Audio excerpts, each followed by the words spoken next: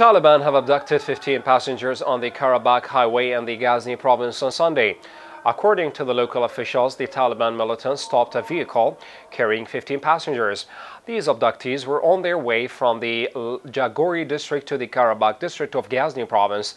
On the other hand, Ghazni's representative in the parliament, Arif Rahmani, confirmed to Khaama Press that Taliban militants have abducted 15 passengers in Qarabagh of Ghazni province, adding that these militants have previously abducted 6 other passengers. So far, they were not released.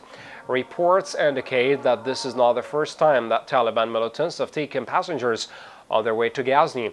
Earlier, the militants have also abducted passengers on the Maidan Wardak and Ghazni highway specifically, and the Jalriz district. The Taliban have not yet commented over the abduction of the passengers.